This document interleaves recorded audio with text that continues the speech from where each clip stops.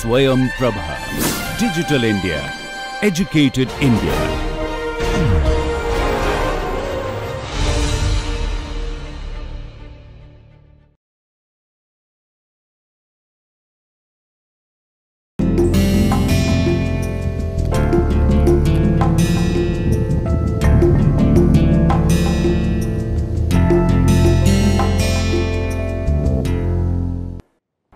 Hello and welcome to Gender and Society. This is lecture number 11, and in this lecture we will be talking about gender and health.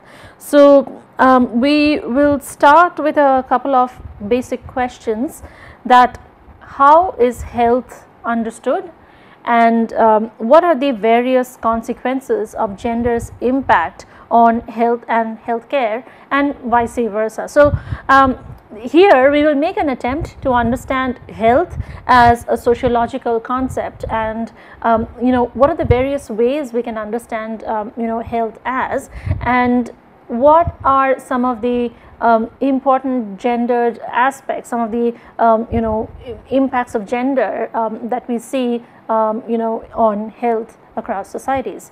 So we will start with an understanding of how we understand health, and I will go with the World Health Organization's definition: a state of complete physical, mental, social well-being, and not merely the absence of disease or infirmity. So what the WHO is proposing, and very rightly so, that to understand health we need to have this holistic idea that actually takes us beyond an understanding of disease, beyond the condition, the condition of the body of infirmity, or we need to keep in mind that there are these mental and social processes that constantly impact a person's health, and that actually gives a holistic idea of health of a person.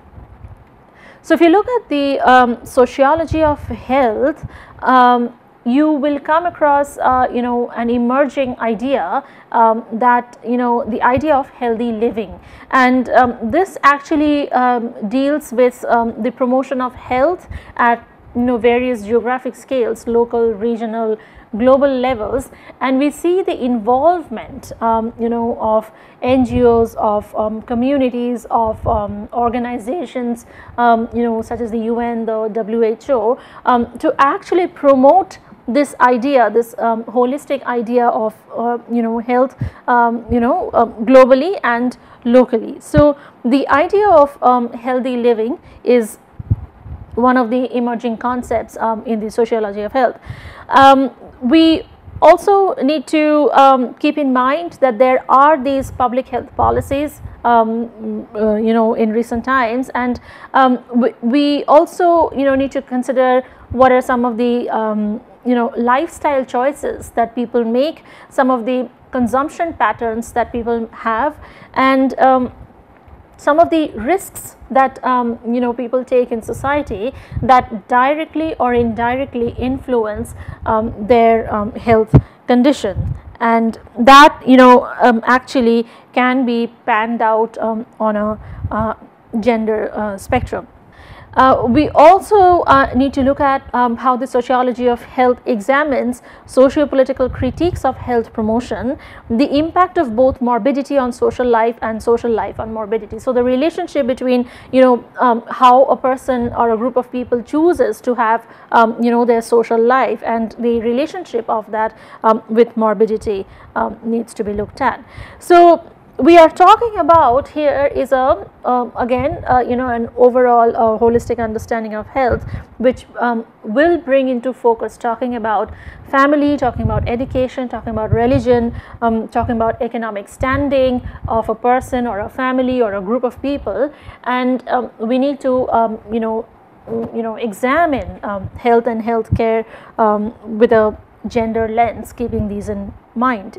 So to understand the WHO definition, we first have to understand that one of the earliest models to understand health of a person has been the biomedical model. So, what does the biomedical model say? It says that disease is an organic condition. It has non-organic factors associated with it, with the human mind, and it is considered unimportant and are ignored altogether. So, only pathological conditions are considered. So, the biomedical model really looks at disease as the organic condition and doesn't really bring in or examine the socio-cultural factors in the treatment of disease in the classic biomedical model. The classic biomedical model also talks about disease as a temporary organic state that can be eradicated, cured by medical intervention. So, if somebody has a disease, if there is a disease, it can be completely cured through medical intervention. Disease is experienced by a sick individual who then becomes the object of treatment. So, there is a whole deal of objectification going on here, that a person, the disease is the focus here, not the person, and it becomes an objective treatment. Disease is treated after the symptoms appear. The application of medicine is a reactive healing process. So, the classic biomedical model talks about that its role starts only once the disease is felt, once the disease is seen, once the disease is visible, and the application of the medical intervention, the medicine, is a reactive healing process to that disease that appears. And disease is treated in a medical environment, a surgery or a hospital, away from the site where the symptoms first appeared. So, the person who has the disease is transported to a medical environment where the person is treated. Oftentimes it's a hospital that the symptoms are examined and the disease is treated. So, this is in a nutshell how the classic biomedical model of understanding health looks like. But over time, what we have seen is that we have transitioned to the idea of the holistic model of health, as we see with the WHO definition, where we consider that apart from the the body, there are these emotional, spiritual, intellectual, occupational aspects in addition to the physical condition of the body that actually contributes to the health and well-being of a person.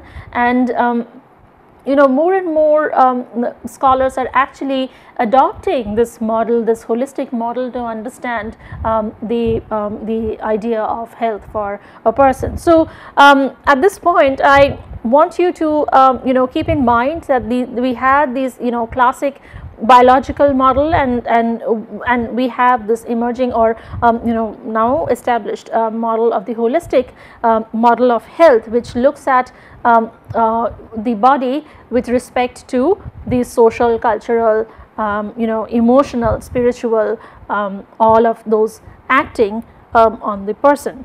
So, over time we have seen that there has been some contemporary transformations in conceptualizing health, given the definitional journeys that I just talked about. So, we see that we have transitioned as a society, or rather most societies have actually transitioned from an understanding of disease to an understanding of health. So, now we do not really talk about in terms of disease as much as we talk about health. So, now we have transitioned, or transitioning rather, to an idea that you always need a medical environment such as a hospital to we have transitioned to the idea of community. So, community living, community healthcare. So, we have transitioned to that idea. From acute to chronic, we have shifted our focus from cure to prevention. So, now we are more concerned in terms of health to prevent, not to be sick, not to fall sick. And unlike, previously where, a person can only be cured when, you see symptoms of a disease. From intervention to monitoring, and this is probably one of the most important transitions in healthcare practices that we see, that no longer are we waiting for something to happen, a disease or a bodily condition to happen, but we are constantly monitoring ourselves, our everyday lives. And this is one of the major areas where much of the emerging research on digital healthcare actually is happening, something that we will talk about in the next lecture. But this is a very, very important transition that is happening currently. We have transitioned from the idea of treatment to the idea of care. So, we again, again a preventive idea that, you don't have to necessarily treat somebody after the person falls sick, but you can actually take care and, probably prevent from falling sick. And also we have transitioned from the idea of the patient to the person, and this is the holistic journey, that it's no longer the objectified patient, but the person who is influenced, who has a bodily condition, probably a disease or symptoms of disease, and that person is as much influenced by the socio-cultural, economic, spiritual, psychological factors as with the anatomical conditions. So, these are some of the key, the conceptual transitions that we see in the study of healthcare. So, where do we see gender, coming in here? And, gender has always been there at the discussion of, health and healthcare, but here we want to, use that lens a little more, solidly to see how gender actually, influences, or what has gender got to do with this. So, one way of looking at the relationship between gender and health is to understand the transition from the homemaker breadwinner model. So, remember in one of the previous lectures I talked about the homemaker breadwinner model, where we understood the separation of spheres, and women were the home was considered to be the women's sphere, and the outside world was considered to be the men's sphere, and the homemaker breadwinner model of informal and formal labor arrangements.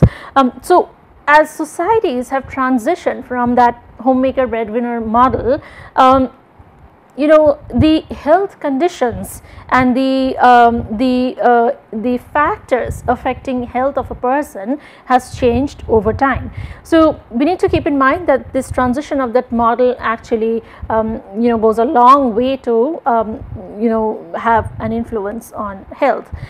And also the theories that have been used to conceptualize gender, the emphasis actually lies on understanding the lived experiences of both women and men. So, over time we have seen that these theoretical journeys to understand or to conceptualize gender actually has been to understand the lived experiences of both women and men in society. So, here I want you to focus on the World Health Organization's gender policy, and this was put forward in 2002, where the WHO says society prescribes to women and men different roles in different social contexts. There are also differences in the opportunities and resources available to women and men, and in their ability to make decisions and exercise human rights, including those related to protecting health and seeking care in case of ill health. Gender roles and unequal gender relations interact with other social and economic variables, resulting in different and sometimes inequitable patterns of exposure to health risk, and in differential access to and utilization of health information, care and services. These differences in turn have clear impact on health outcomes. Evidence documenting the multiple connections between gender and health is rapidly growing. So, you see that in this view that the WHO puts forward, they have not only identified that men and women have different roles in society given different social contexts, but they have also identified that there is a difference in access and allocation of resources for women and men in any given society. So, and seeking health care or having access to health care is one such resource that is oftentimes not available to men and women equally or as required, and the WHO has actually pointed that out, that these differential access to resources or allotment of resources to men and women differently will have impact on health outcomes. So, they have also talked about the the various research that's ongoing and that's emerging, that the connection between health and gender is actually cannot be ignored. It is actually there are multiple connections that we need to be mindful of. So, with that, we need to look at then what is the WHO's gender policy. So, they have a well crafted gender policy that the WHO will, as a matter of policy and good public health practice, integrate gender considerations in all facets of its work. So, they make it very loud and clear that it is a policy that matters, and it is a policy that will be integrated in all its facets of work. They also say that integration of gender considerations, that is gender mainstreaming, must become standard practice in all policies and programs. So, they point out very sharply, very boldly that gender mainstreaming is something that cannot be ignored. So you have to bring in gender to the core. So gender cannot remain on the periphery anymore, and it must become standard practice in all policies, in all programs for organizations and governments. And they further say that all programs will be expected to collect disaggregated data by sex, review and reflect on the gender aspects of their respective areas of work, and initiate work to develop content specific materials. So, they not only say, they not only point out the need of the hour, the need to actually mainstream gender in these conversations, in these discussions, but they actually provide a way to do that, a process to do that, that all programs will have to collect a particular type of data. They have to design their data collection in a way that all of these are reflected and analyzed in a particular manner, just to bring gender to the core of this conversation.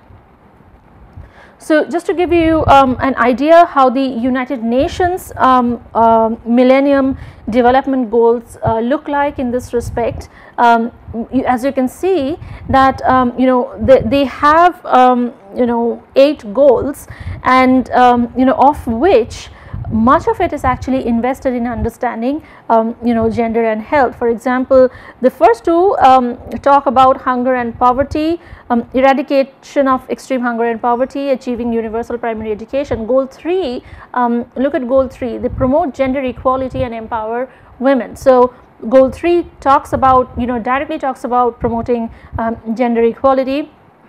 Goal 4 directly talks about reducing child mortality. Goal 5 directly talks about improving maternal health. Goal 6 directly talks about combating HIV, AIDS, malaria and other diseases. So, the United Nations also has, found that gender mainstreaming in this respect is, absolutely cannot be ignored, and this is not just ignored, but, it has to remain at the center of discussions and debates in this respect. So, now let's look at then what are some of the factors, some of the interconnected factors that determine an individual's health status. And some of these determinants actually include personal features, social status, culture, environment, educational attainment, health behaviors, childhood development, access to care and government policy. So, you see that there is this very complex network of several of these factors that actually influence, that actually determine a person's health status.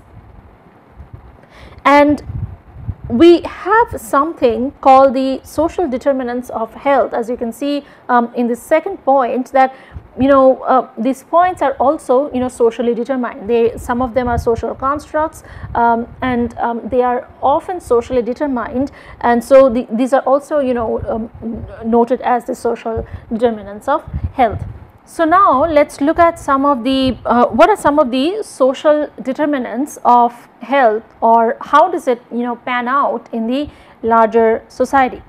So one of the first points for us to start here is people judge their health in relation to others. So you will see, consider yourself, or consider somebody well, how often do you think that you're fine, or you're not feeling well, or your health status with respect to another person.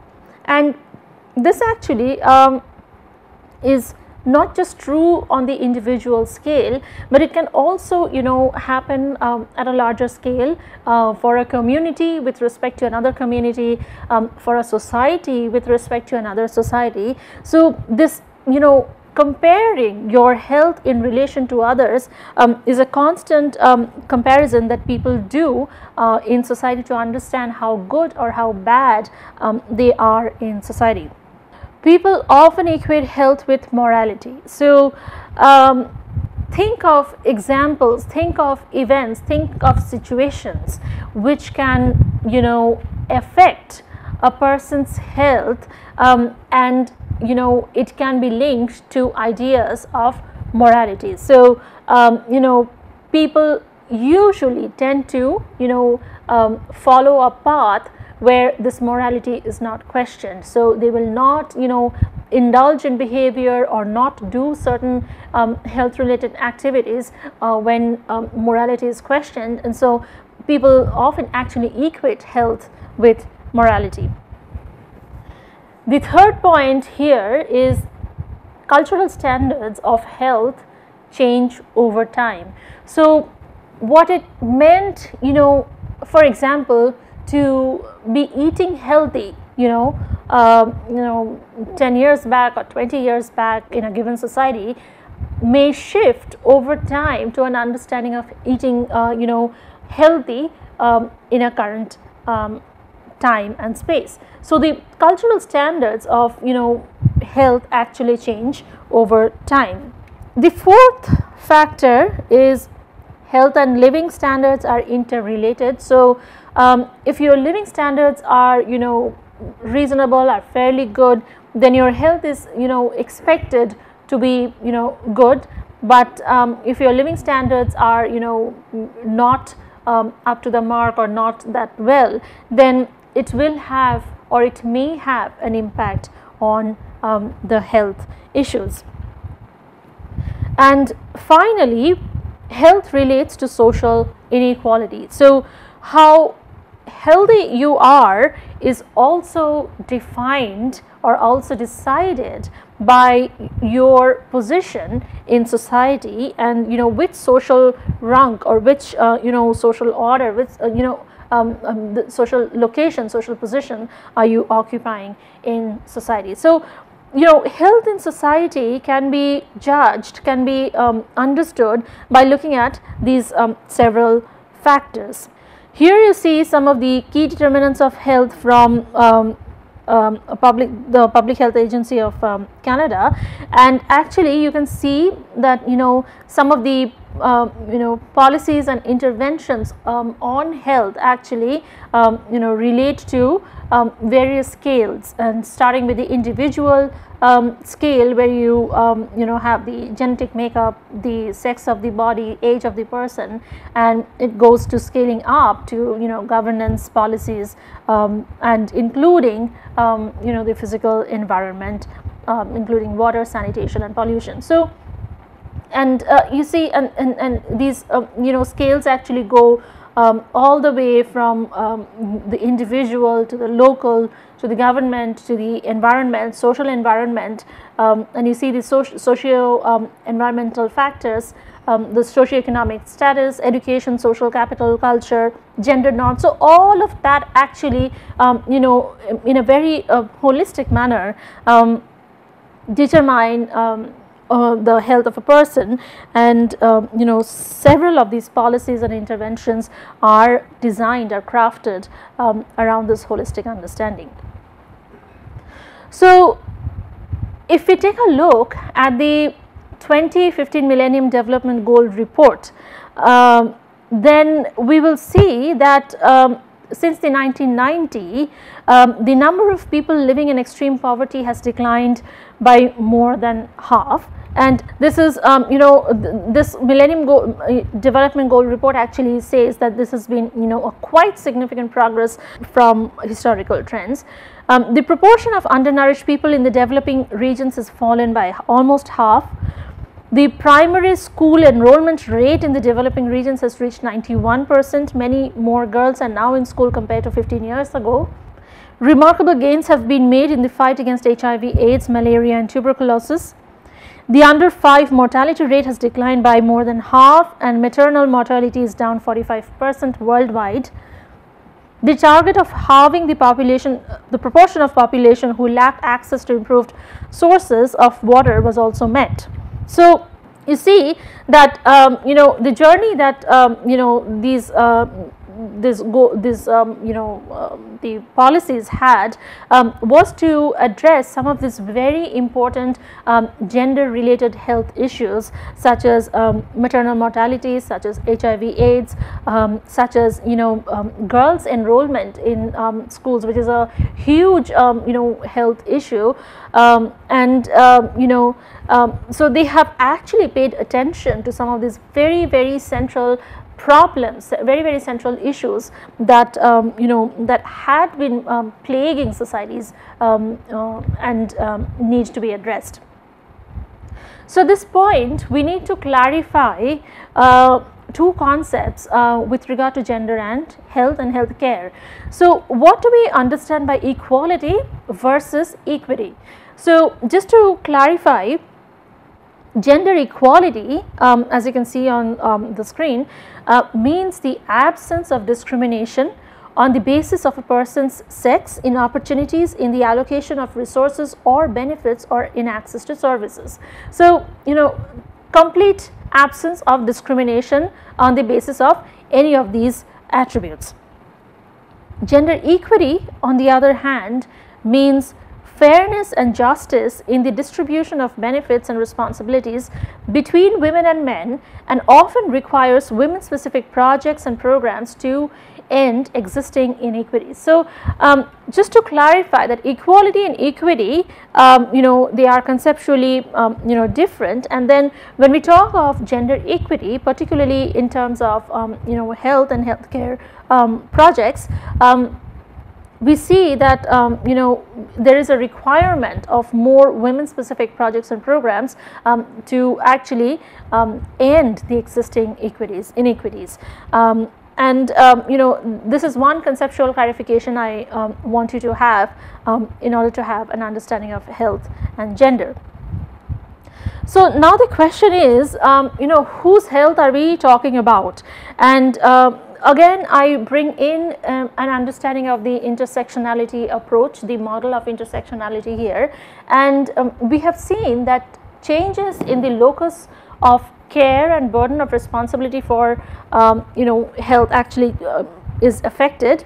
The genetics, informatics, imaging and nanotechnology are redefining our understanding of the body, health and disease. So we see technology, as we will see in the next lecture, has very, very important role to play for us. Remember earlier this lecture I talked about monitoring. So we are constantly monitoring ourselves through these gadgets, through these apps, and that has redefined our understanding of the body, of health, of disease.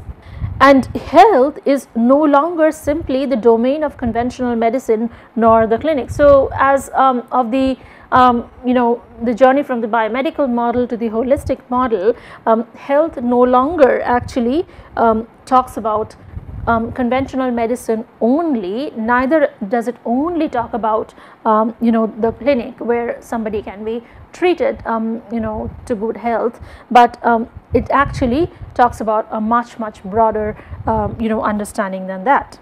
So let's now look at some of the gendered consequences, some of the influences, the direct impacts that gender can have on women and men's life with regard to health. So when we talk of women and life stages, we fairly see these life stages into 4 or 5 stages, and starting with the conception to adolescence, we see that there are certain practices, there are some processes, there are some social patterns, assumptions that are at play in societies that directly affect women and health. So the impact of sex selective abortion, inadequate health care, poor nutrition and child marriages. So these are some of the very important patterns, practices that we see that actually has a huge negative influence on women at an early stage, right from conception to the adolescence phase.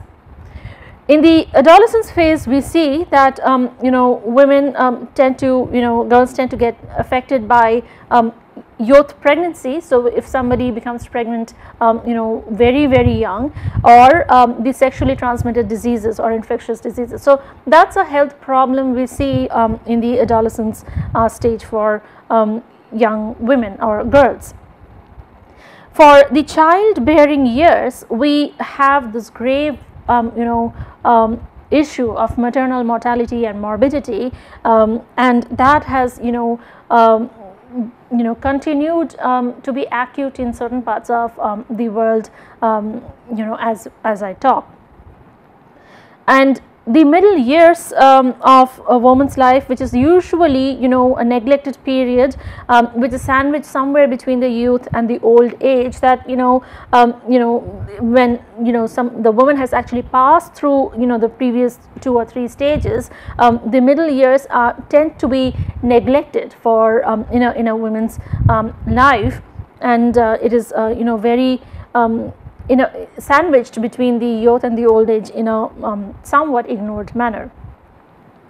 And finally, the old age, one of the growing challenges in the old age is that older women are facing, who are living longer but not always better. So the assurance to live longer with a good health is the picture is looking very grim. So as you can see on the screen that these are the 5 stages of life that a woman passes through, and at each stage you see that there are these health factors, these processes that directly influence the health condition of a woman.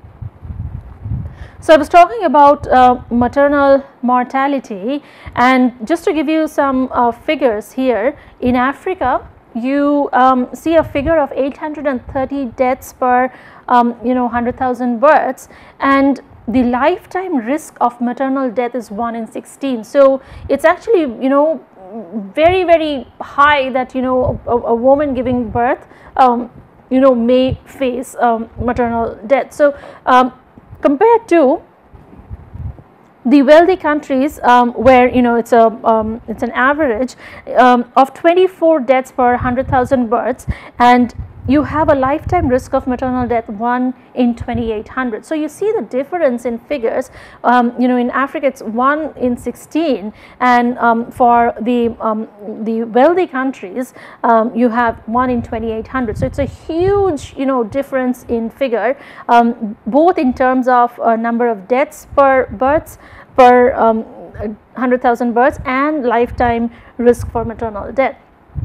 And it is seen that women in Africa are 175 times more likely to die than women in North America or Europe. So you see the comparison, the figures, that the probability to die is so much higher in certain parts of the world than compared to some others. Now, infertility is such an acute problem in Africa that they have a belt, a geographical belt, as you can see on the screen, that is called the infertility belt. And this infertility belt is in certain countries in Central Africa, as you can see, where the infertility rates are as high as 30%, as the chart shows. And the reasons for this are not clear, but scholars propose, and organizations who have studied these societies, they propose malnutrition and high rates of sexually transmitted infections are probable factors. So this is such an acute problem, acute health condition in certain parts of the world, that there are social consequences, there are gender consequences because of that. So now, since we are talking about maternal mortality and then we're talking about infertility, let's look at how research on biological conditions have actually progressed.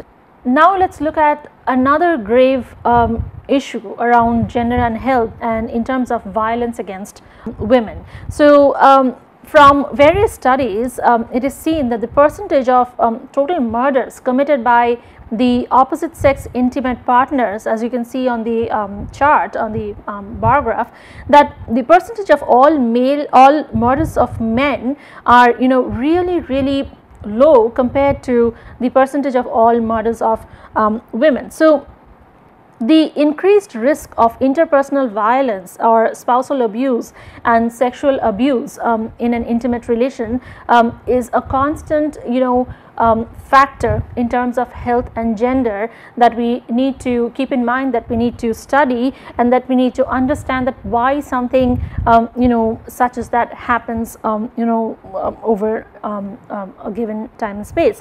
So why is that a risk of violence that we see constantly, not just at society at large, but also within intimate relations, such as examples include spousal abuse. And in a multi-country study, it was shown that 23% to 49% of women have been physically abused by an intimate partner. So this is a global pattern, it's a global a process that we see, and it shows that just how the idea of gender, idea of understanding what gender is, can have grave consequences, can have absolutely negative consequences even for intimate relations such as marriage or in the family. So this is another area that we need to be mindful of when we talk about gender in terms of health and health care.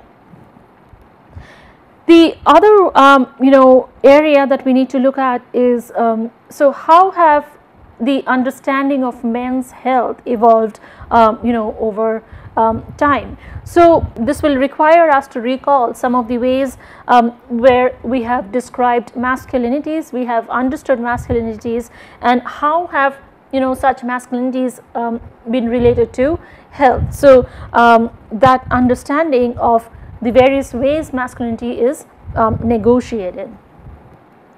How is gender constructed and embedded in social, economic and political contexts and institutions?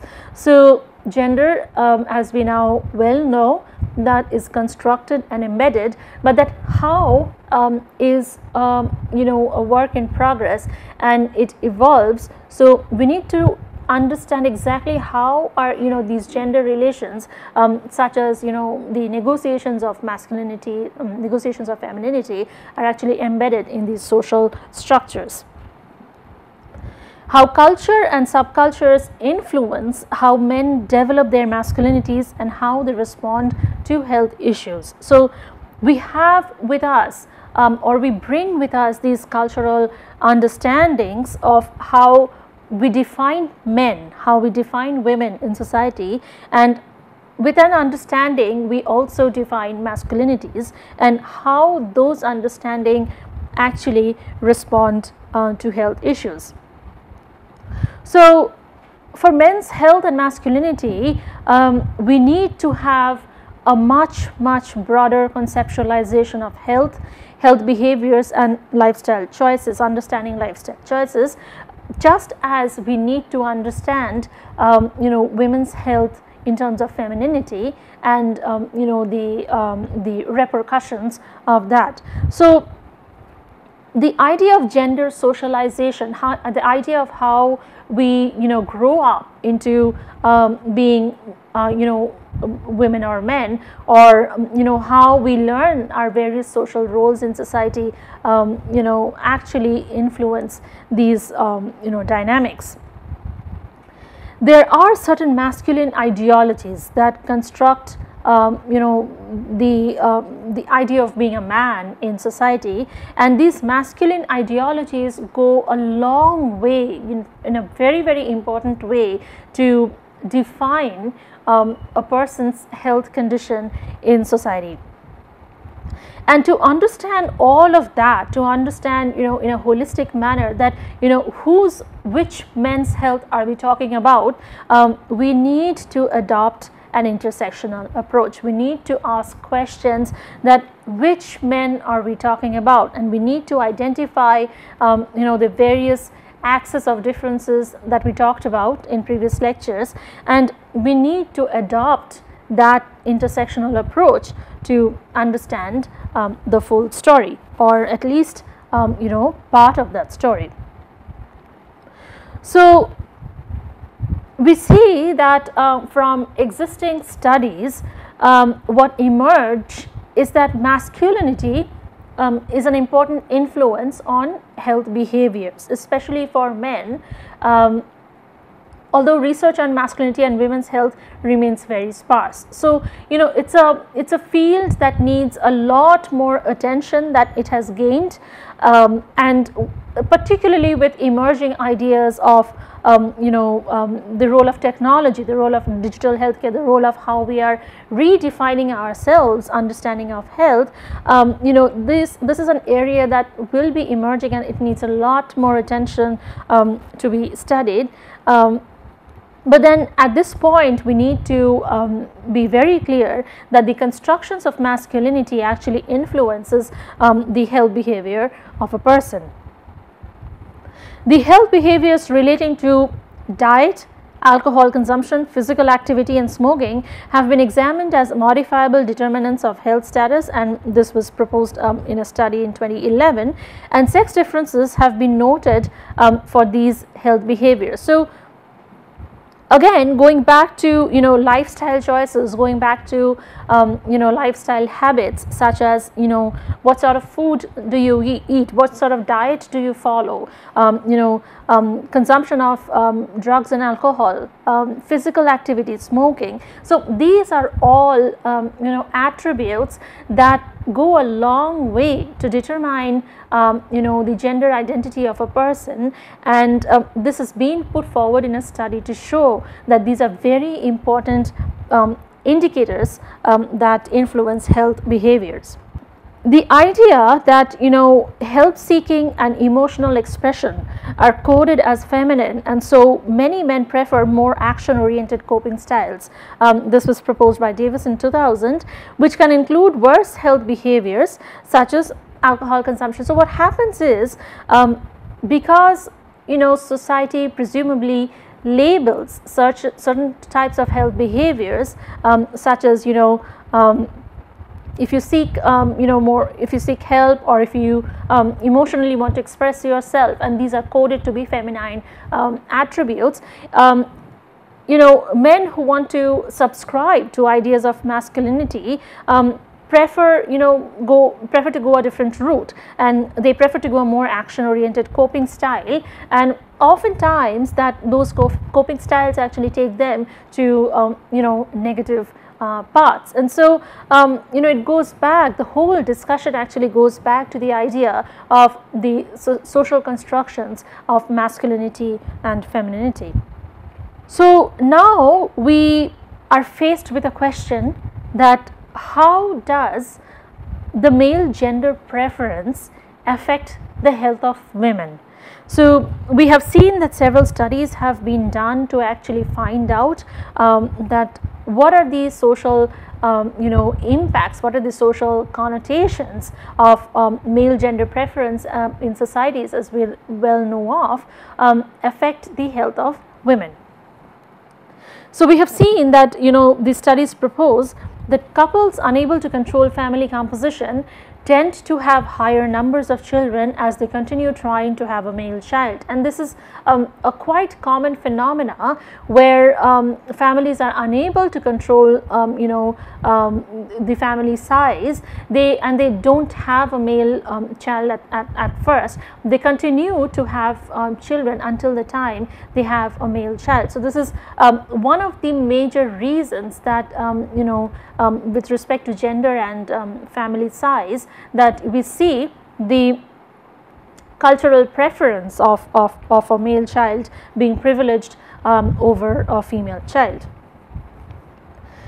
We see that large families in low income countries, girls are less likely to receive health care, hospital care and adequate nutrition. So if you have very large families, or if you have a lot of children, and your income doesn't support a standard livelihood, then chances are, and it's quite a given, the chances are that one of or a few of the children will be neglected, and oftentimes what is seen is that the preference goes to the male child or male children in the family, and girls are less likely to receive health care or hospital care, or even adequate basic nutrition. So this is put forward by a lot of studies. We do see that in industrialized countries, mortality among female children is 20% lower than male children, while in some countries such as China, where small family sizes are mandated, mortality among girls is 33% higher than boys. So we see that in countries which do not have a mandate of small family size, or in industrialized countries, that mortality among female children is 20% lower than male children. And countries such as China, which had a small family policy until a few years back, mortality among girls is seen that it's 33% higher than boys. So you see that directly how cultural preferences, government policies, social constructions, social norms, beliefs actually go a long way, and you're seeing that all these examples that they pan out to give us these various gender dynamics in society, and here with respect to health. So now so the question is, if gender inequalities give rise to inequities between men and women in health status. So we talked about inequality and inequity, and we will consider here, let's look at a few examples, hypothetical cases, and see what is one of the, or a couple of the repercussions that societies which have gender inequality have on inequity between men and women in terms of health status. So we see that there is a tendency not to provide minimum health care to women because norms in her community may prevent her from traveling alone to a clinic. So there are countless examples such as this. This is a hypothetical case I'm using, but there are countless cases where when women need basic healthcare attention, the minimum healthcare is denied just because she has to travel, she has to commute to the clinic, and there is no one there to accompany her, and therefore it is just let go. So something very basic as minimum healthcare is not provided, is not accessed in this case. We see that the social construction of masculinity puts young men or boys typically do high risk activities to prove their masculinity. So imagine somebody that maybe a young man or a young a boy who has this idea of what it means to be masculine, what it means to be a man, and engages in this high risk activities that may be threatening for health. So just imagine if those ideas, those signifying factors, those signifiers around masculinity did not exist in society, would the person still engage in that high risk activity, is the question to ask here. For example, smoking as a masculine habit reflects in mortality rates due to lung cancer for men greater than women, as it often marks a masculine behavior. So you see that lifestyle habits such as smoking is attributed to as a masculine habit, and therefore you have the rates, the mortality rates due to lung cancer much higher for men than women, because one of the major reasons being that this lifestyle habit is a marker of masculine behavior. So as you can see that these are hypothetical cases, but they can actually translate, and they often do translate to reality, giving rise to these various patterns of health and health practices in terms of gender. So if we look at South Asia, and this is a study done by Fikri and Pasha in 2004, this actually goes hand in hand with what Amartya Sen in 1990 talked about, and then what Ravinder Kaur and others have talked about recently, is that the life advantage for girls and women in South Asia are quite grim, and they actually talk about the negative consequences. So the gender discrimination at each stage of the female life cycle, health disparities, sex selective abortions, neglect of girl children, reproductive mortality, and poor access to health care for girls and women. So all of these are practices that directly impact the life advantage of girls and women in South Asia. So it is not just a gender discrimination at some level, it is also the violation of fundamental human rights as we understand it. And so they actually point out that policymakers, program managers, health professionals and human rights workers in South Asia need to address health effects that gender plays out through the life cycle, and organizations and policy workers and governments have taken up this role very seriously since the last few years, where again the gender mainstreaming is now not an option, it's a requirement. So as you can see that it is not just in terms of gender discrimination, but it also puts in questions of violation of fundamental human rights. So I want to conclude here with directing you to a couple of online resources that I want you to take a look. So if you go search for global burden of disease, it will take you to an interactive website where you will be able to see what sort of health patterns are there globally, and it's a very nice interactive platform for you to look up how many of these health conditions pan out in terms of gender. And then I also want you to go take a look on the documentary, which is a PBS documentary.